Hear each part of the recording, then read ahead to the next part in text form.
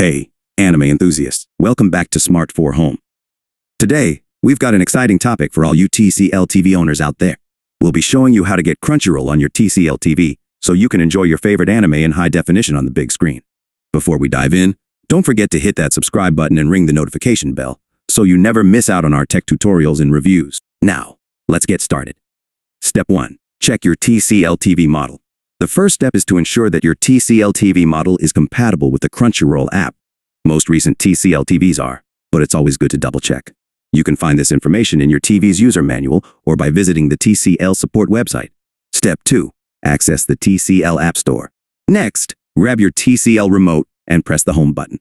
Navigate to the App Store, which might be labeled as Apps or Channel Store depending on your model. Step 3. Search for Crunchyroll. Once you're in the App Store, use the search function to look for Crunchyroll. Type it in, and you should see the Crunchyroll app in the search results. Step 4. Download and install Crunchyroll.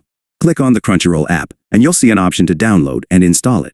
Select that option and wait for the installation process to complete. Step 5. Launch Crunchyroll and sign in. After the installation is complete, go back to your home screen and find the Crunchyroll app. Launch it, and if you already have a Crunchyroll account, sign in. If not, you can sign up for a new account directly from the app. Step 6. Explore and enjoy. Congratulations! You've successfully installed Crunchyroll on your TCL TV. Now, you can explore the vast library of anime titles and start streaming your favorite shows in high quality. Conclusion. And there you have it, a quick and easy guide on how to get Crunchyroll on your TCL TV. If you found this tutorial helpful, don't forget to give it a thumbs up and share it with your fellow anime fans. If you have any questions, or if there's a specific topic you'd like us to cover in the next video, let us know in the comments below. Thanks for watching, and until next time, happy streaming.